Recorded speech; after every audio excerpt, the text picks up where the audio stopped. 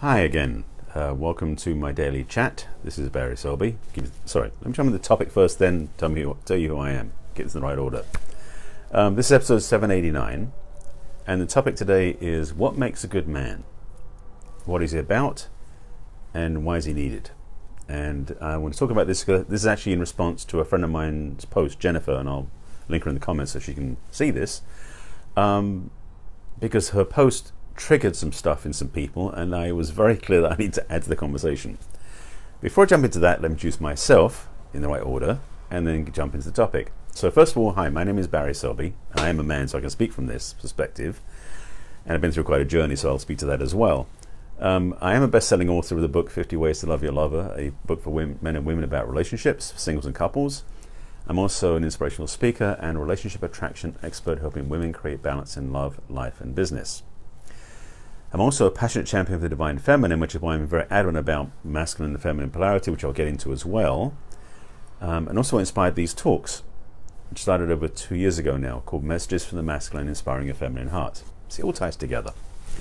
And today we're episode number 789, getting closer to the 800 mark. It keeps coming. There's more. Let's put it this way. When it talk about masculine and feminine polarity and men and women and relationships and other stuff like that, there's a lot to talk about. So 789 talks, yeah, there's a few things there. So today the topic is about what makes a good man. What is he about? What is it? Why is he needed? And I want to speak to this from the point of view initially of what isn't a good man. So let me start on the other side of the coin, which is what it is that a lot of men still are, which I believe, and this is my perception because it's my talk and it's my it's my sandbox, so I'll speak from my perspective. What a good man isn't is a myopic, misogynistic, egotistical, it's a word that's not trying to come through, derogatory? Yeah, that works. Type person who treats other people with less regard than treats people with lower regard than himself. In fact, he's always positioning himself to be one up from other people, particularly around women. That's what doesn't make a good man. Let me be clear about that. Some other things also, what doesn't make a good man is a man who basically doesn't know how to take charge or lead. And this was one of my lessons over in my history. So I may talk into that a little bit more. Thirdly, what isn't a good man is a man who doesn't feel like he has anything to give or serve or express in the world. Number 4, I'm making lists as I go along, so I don't have a plan for this. Another thing that does not make a good man is a man who thinks that who's in it for himself. I kind of covered that in the first one, but he's really in it for himself, where he will not stretch or exert any energy beyond his own comfort for anybody else, including family members, partners, children, any of that stuff. What also doesn't make a good man is a man who who views the world as a place that you can just take from and not contribute to. That's kind of like talks about the previous one as well. So some of these things are very related to each other, so I wanted to put these together. So I don't want to keep walking in that mud pile. So let me speak to what does make a good man. Let's start there, and there's any spin-offs that I need to go back to, I'll go back and edit them accordingly. So one thing that makes a good man is a man who has a reason for being on the planet that makes a difference. I don't mean in the sense that he has a reason for being just to satisfy himself. I'm talking about he has a reason for being that is additive to the world. That can be mission, purpose, calling, service, whatever that is. It doesn't have to be necessarily a career. It may be a family even, but a good man is a man who has clarity about why he's here. A reason for being that as an expression in the world that is additive to the rest of the world beyond his own space and in beingness. Contribution is a key part of that. The second thing that makes a good man is a man who knows how to lead. Now, leadership, this is an interesting piece too. Leadership for a lot of people is about someone has to be in charge running the show and we just follow and listen blindly to what they're doing. No, that's not what I mean by leadership. This is the thing about leadership. My belief and what I've learned about leadership is it's a leader who supports everybody else. Sounds backwards, doesn't it? But a true leader is a leader who is out in front to make sure everything's safe, as it were, but also gets everybody else to come along and say, let's go, and get everybody else inspired and elevated, so they can be leading as well. See, a true leader informs, inspires, and infuses other leaders as well. That's what a good man can be. Now, some of these, by the way, do bleed over to the female side, to the women's side of the conversation, but I'm speaking specifically, trying to get the right way of saying it, of what a good man is, because there's a lot of discrepancy in what I believe, but what makes a man good or bad, or good or less than good, or additive or detractive, or some sort of, for polarity's sake and having differences and trying to explain it that way. So, another quality, another part of the makeup of a good man is a man knows how to, there's three come up once. Okay, let me try and break this down. One, he knows how to treat a woman with respect, dignity, and equality. Secondly, he knows how to be a gentleman, which is another piece of the same puzzle. And thirdly, hang on, okay, it just went away. Let me come back. The third one is he also knows how to be, what was that one? It just went out. It'll come back. So anyway, so being a gentleman, know how to treat a woman with respect, equality, and dignity. Yes. This is kind of a blend of the previous one as well, which is basically a good man knows how to take the lead, and don't mean leadership here, but take the lead in dancing, in relationship, in partnership, in that connection, because especially currently, that was one of these. There's one of the things that triggered me in the post that my friend posted, I should say in the responses and comments on the post she posted, or the meme she posted. Yeah, you got it. Is that many men have either given up knowing how to lead, have not made the effort to lead, have been burnt too many times so they won't lead, or simply just decided to let women take charge because in maybe their experience, and this is part of my own experience in history, is I was around a lot of women who did take the lead. And so, as we men are generally speaking lazy, yes, I'm outing us in front of everybody else, but we men are lazy because we want to just get something done and we're done with it. Most men are not continual strivers in the way of living life unless it's to complete a very big goal that has many, many steps. So we men generally tend to be somewhat lazy. So if a woman is going to take the lead and ask us out to do all those things, we're like, sure, no problem. I did that. Not good. And I paid the price for that. It also thankfully put me on the path I've been on for the last 12, 13 years now, which is where I'm doing the work I'm doing now. So there was a gift inside the turd of that experience, so to speak. Another. Let's say this is more on this one. This is part of the same thing. A good man knows not to back down when a woman is attempting to take over the leadership because she thinks he won't do it. And this is convoluted a bit. Let me explain a bit more. There are times when a woman a woman in a feminine. Let me add another piece of the layer. It's starting to expand in my awareness. So one part of this is I'm speaking more in polarity of masculine energy being a man, feminine energy being a woman. The masculine energy leads. When a woman's leading, she's in her masculine. And in a relationship, that can reverse things. As I mentioned, that's part of my own experience. And I paid the price for that more than once, which is why I shifted and did this work for the last 12, 13 years, as I mentioned. At the same time, when a man is in his masculine and really owns that space, when a woman attempts to take that place from him because she thinks he can't do it, is when he doubles down. Not out of ego, but out of truth. Because when a man is really in his masculine, owns his space around a woman, and 9 times out of 10 she'll feel it anyway and she'll trust him. But for women who've been trained not to trust men, because many women have been trained not to trust men based on their past experiences, when a man takes his space in his masculine, he doesn't move, and he will basically weather the storm of her upset continuously if needed, because he knows where he stands. And a good man who owns that space doesn't collapse under the pressure of that. In fact, he stands clearer in that place, like being a lighthouse in a storm. That eventually she will see the light of what he's doing and she'll trust him. But it takes time sometimes, because again, a lot of women have been trained by men who weren't in their masculine to take charge themselves and become more in their masculine themselves. I mean, the women I dated were in their masculine. I would suggest, I don't know exactly all the histories, because they basically had to take charge in previous relationships. And I know the price they paid and the pain they suffered. And I didn't help because I contributed to it. So that's one reason why I'm on this mission, this passion, is why I've done all these talks over the last 2.5 years. And my coaching. Another part of what makes a good man is he knows that what he's here to do is to contribute to a greater good, as I mentioned earlier, but in the sense that he's not so much concerned about having his name as a plaque on front of whatever he produces. It's more about the condition he changes, the environment he shifts, the societal structure he contributes to is changed for the good, and his name doesn't have to be on any of the bylines, so to speak. It's not about him, it's about what he does. It's not about his ego, it's about what he delivers and brings and serves to the world.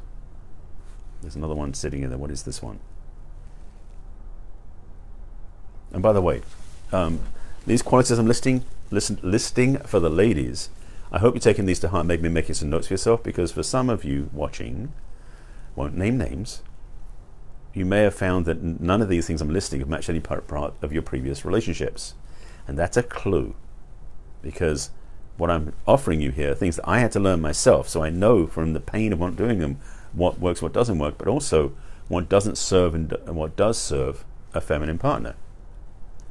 And the masculine feminine polarity piece, by the way, there's a lot, I've talked about this many times before, and I draw a lot of my inspiration from some of my master teachers I've worked with, including David Data, Alison Armstrong, Satyen and Suzanne Raja, John Gray, and a bunch of other people. So my experiential learning and my practical knowledge has come from people I trust deeply, and I know from my own learnings how the power of the masculine and power of the feminine is so potent and so necessary for a healthy relationship. But sometimes, as I mentioned, sometimes it's been reversed, where the woman was in a masculine, not knowing that's what it was, and the man was in his feminine, not knowing what that was, again, past experience myself, where the relationship was so dysfunctional because neither one was in their natural alignment, but were actually exhibiting the behavior based on what they were raised with or were taught by the conditions they were living in. So many women I know, especially single mothers, has been one of the challenges of a lot of women, is because a lot of single mothers, and I'm going to say this in a polite way because it's really frustrating sometimes to watch, have had to learn to adopt both genders' roles as parents, understandably. I mean, some men are going through this with single parents, who are single dads too, because by having to wear both hats to parent the child, you sometimes forget where your alignment is. In fact, you forget where your true centeredness is, because you've had to wear these hats for so long. So if you've been a single parent for several years, you may have found dating to be challenging, not just because of your schedule, because you're there with the child the whole time, but because you're not sure where your natural residence is. For women in your feminine, most likely, men in your masculine, most likely. And I say most likely because, as there are always exceptions to the rules, there are women who are naturally masculine and not naturally feminine, and men who are more naturally feminine than they are masculine. But the majority of society, the majority of people, masculine aligns to male, feminine aligns to female. And this is, of course, in heterosexual relationships, because in gay relationships, there's masculine and feminine in those relationships too. So in gay male relationships, there's going to be masculine and feminine energy in both men, or in each man, and there's going to be the same thing true in lesbian relationships. So the polarity, the gender of masculine and feminine, the polarity of masculine and feminine overlays the gender of male and female in straight relationship paradigms. And that's the piece that makes everything shift. The real core of this, what I'm talking about here, is that men who really know who they are as masculine men, which is not the same as macho men, let me be clear about that. Macho is ego and selfishness. Masculine is heart-centered and more spine-driven, like focused, like power, direction, clarity, purpose. That's the key for men to live by.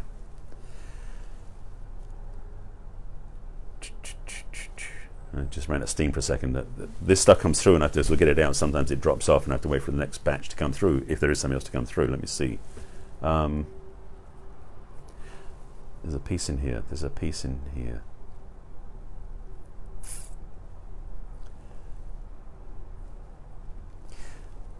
There's a challenge in this world that we live in, that men have to beat up other men to win. That we're going to fight, to compete, to push, to usurp, to, even in relationship, steal the woman from another man. That isn't First, it ain't polite. Secondly, it's not masculine. That's macho, because macho is ego-driven. Take, get the most you can, screw everybody else. That's kind of the epitome of the macho male. Sometimes the bad boys under that umbrella. The masculine man is the man who is living his calling, his purpose, his drive in the world to make a difference. Again, as I said, to share and serve a purpose, a mission bigger than himself. That comes before his relationship. And a true masculine man actually seeks and accepts and appreciates brotherhood with other men who are doing the same thing. Most macho men have their buddies to go drinking with and to judge and I keep saying derogatorize, it's not the wrong word, demean other people, be it women, be it minorities, be it anything else. The masculine man seeks brotherhood with men who have a greater sense of presence, a greater sense of belonging, and a greater sense of delivery, of serving in the world, and has respect for others as well. That's where I put my energy, and that's where most of my male friendships are resident in, because I won't deal with the crap of other men not living in their true nature. I've said it there, I'm out. It's public. For those who know me, that's true. So I just want to speak that part too. There's a lot more to the conversation than this, but I want to give this as a starting point, as some seeds planted for those ladies who are watching to see what sort of man they want to be with, for men who are watching to see where they line up with this, and maybe where there's room to grow. If you want to get more help with this, reach out to me. You can find me over social media. I'll put a link in the comments for the ladies who want to get some help, who get stuck in relationship challenges. That'll be a complimentary clarity conversation you can have with me. Otherwise, I'd like to hear from you what you think of this. This is again is a starting point of a conversation that can go much deeper. And I've talked about parts of this many times before, and it's in my book as well. Actually, I'll put a link for the book in the comments as well. This is perhaps game-changing for some people. For some men listening to this, they're going, I never thought of this before, maybe, or I don't dare deal with this, or some other in the spectrum of choices. For the women watching this, it may be a wake-up call to see what you've been doing differently. Oh, there's one more piece, and here's one more piece. Ah, yes. The dating flirtation piece, the courtship piece, I'll drop a piece in about that in a moment too. So before I do that, there's a little teaser.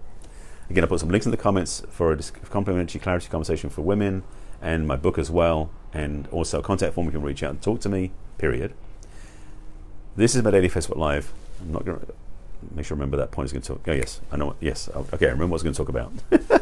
I'll get to that one in a moment. So that'll be my little bonus PS piece. If you haven't seen my broadcast before, I do this every day at 5 p.m. Pacific time on my personal page on Facebook, which is Barry Selby. Replays go to my business page, which is barryselby.author on Facebook.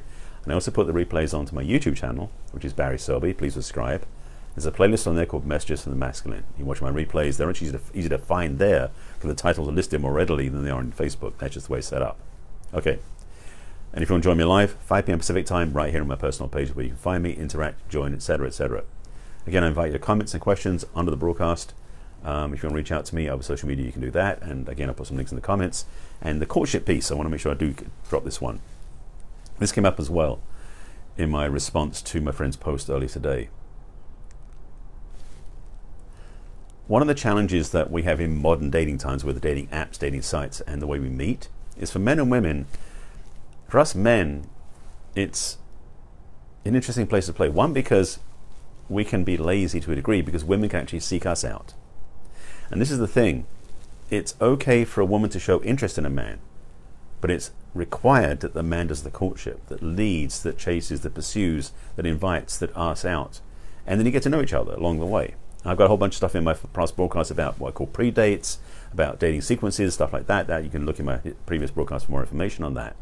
But one of the things I talked about before, which is vital, is that one thing we'd lost since we moved into this new era of dating is that we lost the courtship step of the dropped handkerchief. There's something we don't have anymore, which we used to have, which was basically in olden days. And so this is a thing that happened, by the way. In the olden days, back in the late Victorian age in England, and I think probably the Wild West over here, time-wise. So excuse me, 100, 150 years ago, give or take, when a woman was interested in a man, she would drop a handkerchief and he would pick it up, and then they proceed from there. Like, basically, to be honest, as men, rejection is a pain we've had to suffer many times, just to be transparent about it. So we men have had to deal with that. For women, taking over the role of dating and courting isn't appropriate. However, it certainly is nice for us men if you let us know you're interested before we actually check to see if you are interested. It's like, the thing is that when we are asking a woman out and we get no, no, no a lot, in simple terms, that shouldn't be painful, because when you get no, you just didn't get what you didn't have in the first place. But the pain of that starts to go deep, especially when we've asked a woman out or we've risked our egos to ask somebody out. So in the old days, what women do was drop a handkerchief, and basically women would initiate the connection, but it would be an invitation for the man to step up and show his bravado, perhaps, but also his heart and his compassion and his masculine authority, so she could check him out in a way, and then they could go from there.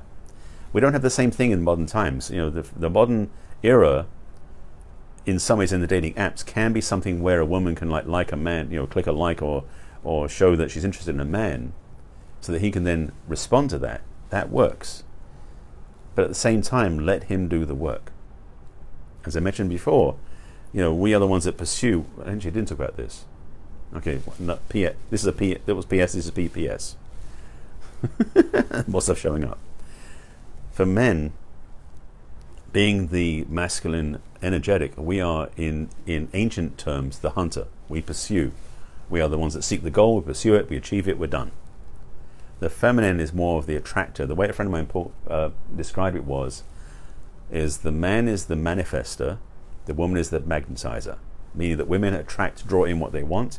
Men manifest the action to go get what they want, and they can make it happen that way too. What's this got to do with dating? This is why a man's masculine heart stays alive when he is pursuing you, the woman. So if you take that out of his hands, he basically moves out of the masculine because he doesn't have to do any effort. When you are inviting that and keep inviting him so he keeps going, because it's not, if you just drop one hint and he pursues you, don't do anything else, it's like he's going, am I really on the right track? So give us clues along the way. That's a gift you can give the men, just to say that. I think that was it. So that was my little added bonus piece on the back end. I hope this made some sense. This one is kind of a piece I learned from studying with David Ada especially, and yeah, it's big stuff. Anyway, so I've got a few books I recommend if you're interested in checking out some of the books besides my own one. I'll leave my book in the comments, and again, the link for women to reach out to talk to me. And again, if you have questions, comments, let me know let me know below the broadcast. And if you want some help, reach out to me over social media or use the links provided. So with that, I thank you for watching. I appreciate you being with me as always. This is a daily commitment I make to talk on Facebook Live. So there'll be another topic tomorrow, and that'll be episode 789. No, that'll be 790. Wow, okay. Let's see what that's going to be about. So with that, I thank you for watching. I appreciate you being with me as always. And please take care of yourself. I'll see you again tomorrow. Take care.